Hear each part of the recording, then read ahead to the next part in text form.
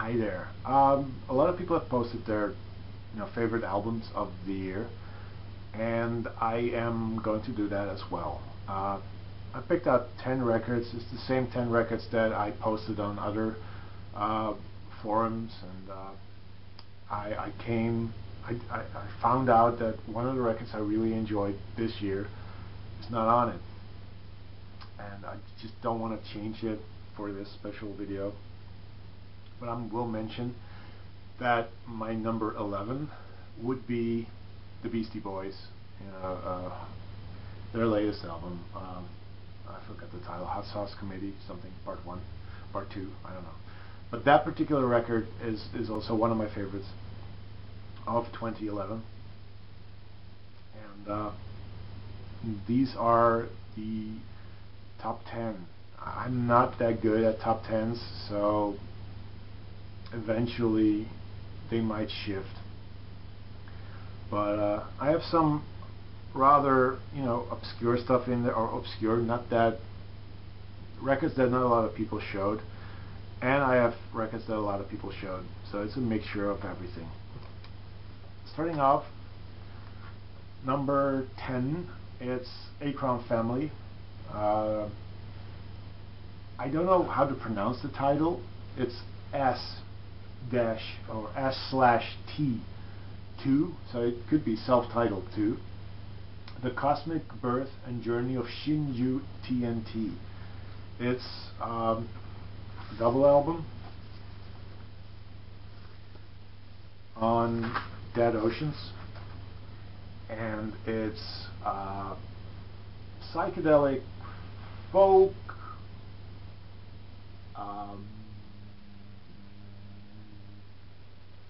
droney weirdness, kind of.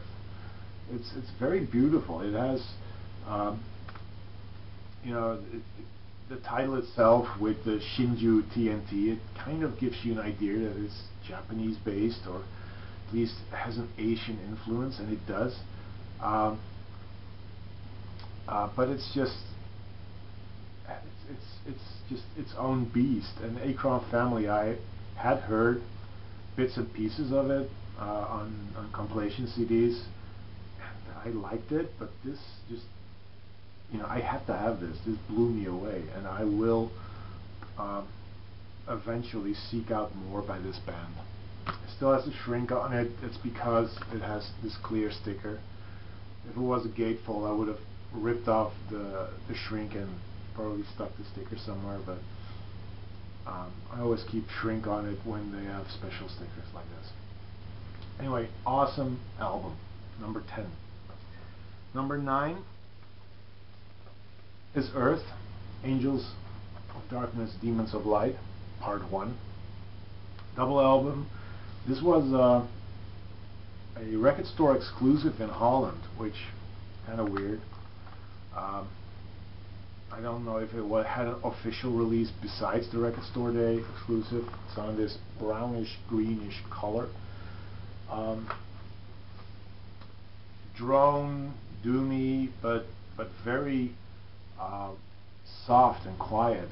It's not, doesn't have like explosions that other Earth albums had, but it's beautiful, well made music, just well played music as well. It's just a wonderful 5-song album, 3-sided LP, etching on side 4.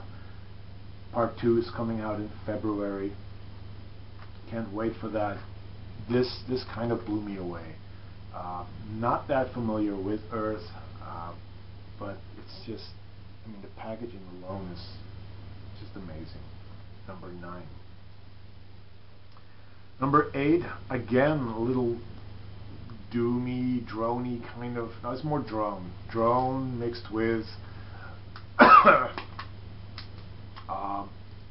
spiritual music more, and just eccentric music. It's Master Musicians of Bukake with Totem 3. It is just a wonderful band. It's a band you enjoy more after you've seen them perform live, and I did. And I think Andreas, Grecian Thunder, he saw them as well, and he agrees with me, and their show was friggin' awesome. This is what they look like, and what they look like, it's sort of like North African, uh, people who live in the desert, and it sounds like that. It sounds like North African um, music mixed with spiritual music from Buddhist countries. It has drones. It has even doom metal elements in it, but it's more drony, and it's chanting, and it's just wonderful, wonderful. It's world music, but with a difference. I love this. Number 8. Number 7 is the latest album of Deus. This is Keep You Close. It's just a great package, great songs. Deus, every time they release an album, it kind of enters my top 10, because I've not heard them do anything terrible. If you don't know Deus, they're a rather large rock band from Belgium, who they have this certain status that they're the grandfathers of Belgium alternative rock, if you will. After Deus, a lot of bands came that went that route, and I think even the Belgian musicians themselves are, paying dues to this band. Awesome band, great album. Number 6. It's the only Dutch band in this update, and it's Rats on Rafts, a post-punk band that is from this year, 2011. These guys are young. They're very, very, very young. They're, I don't know, maybe not even 20 yet, but these guys play their music like they're a band from the early 80s. They took their influences from a lot of great Dutch post-punk bands, and they have a spirit of post-punk in them, unlike bands like Interpol or Franz Ferdinand or Block Party.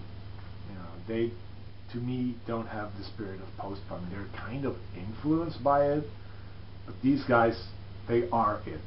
They are a post-punk band that I just love. I can see them becoming rather big in Holland. They have already signed to a bigger label, which sadly doesn't do vinyl, but these guys are pretty big on vinyl themselves, so they might release some vinyl somewhere. Anyway, I hope they will become huge in Holland. This is Rats on Rafts, number 6. Number 5 is J Mascis, Several Shades of Why. It is an acoustic Dinosaur Jr. album. If you love Dinosaur Jr., check this one out, because it has the same quality and same strength as the Dinosaur Jr. albums, except it's acoustic. It's a wonderful, wonderful package. I love the cover. It's this drawing. It's just amazing.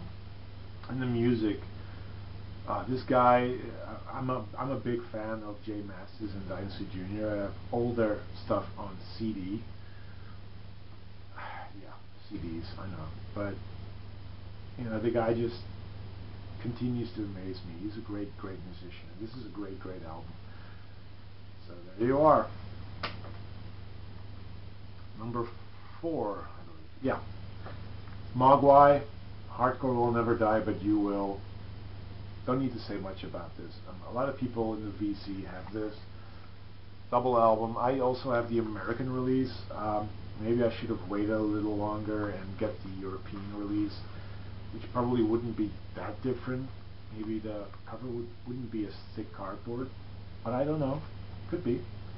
But this is just, I love Mogwai. It's another one of those bands that just can't do wrong with me. A lot of later albums that they did, the albums before this, people don't seem to like it, but I don't get it. I mean, it's Mogwai. You know, they changed little things here, but it's not like they've changed their total sound, which makes this album so much different from the previous work.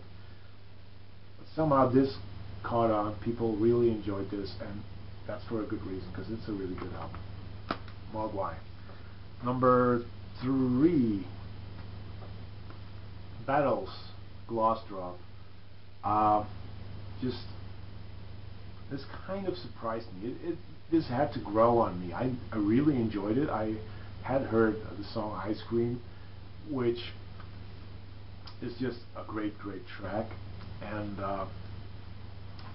it grew on me.